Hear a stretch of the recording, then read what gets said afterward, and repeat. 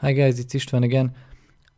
I'm creating a small tip, a few minutes tutorial about how I'm using duplication in illustration, because it's a great tool and how I use it, it might not be straightforward for what I'm using it for. But if you are watching my YouTube videos or if you are following my courses on Udemy and Skillshare, you see this technique.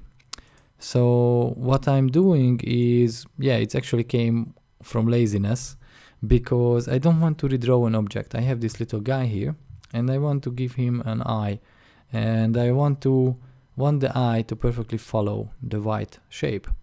I could draw it here and it would be a lot of effort, and if it's not an eye that like, I don't know, something more complex, it's a lot of extra work. I don't want to. And I could use intersection. So I take this object to the top, I select both of them, I go to path, intersection, as intersection is here, you see, it's creating an intersection of two overlapping objects. And I have the shape, yes, but where is the original object? Nowhere, because it's used up as a cutout object during the intersection process. So what I do, I have the base object, the white one, I have the object I want to cut into the shape of the base object. So I create a duplicated version of the base object and I will use that as a cookie cutter. It will disappear. So I push Ctrl D, you see it's above. It will disappear, but I will have an object, the blue one, perfectly cut to the side of the white one. Perfect match. So I go path, intersection. Ta-da! Now I just duplicate it again and I have both eyes, and you see it's cut. I could use this technique also not just for intersection, but I just delete these, but I could use it also to make a bit more complex stuff with masking. So if I want to give him crazy looking eyes and the middle part and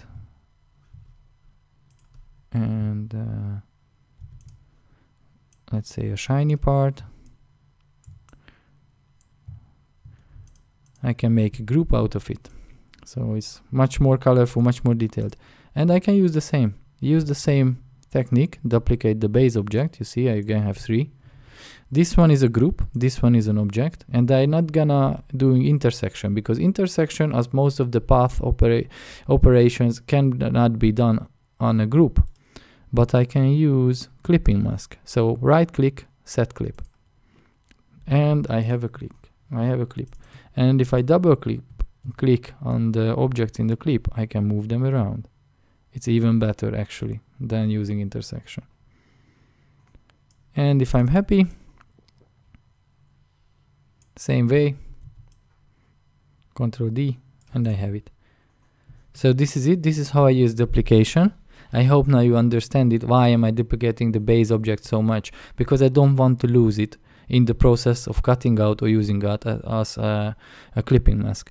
If you have any questions like this, or you want to know more about one topic which I can explain in a few minutes, I have a few minutes everywhere during my days, hopefully between drawing and creating logos and stuff for clients and running after my own business.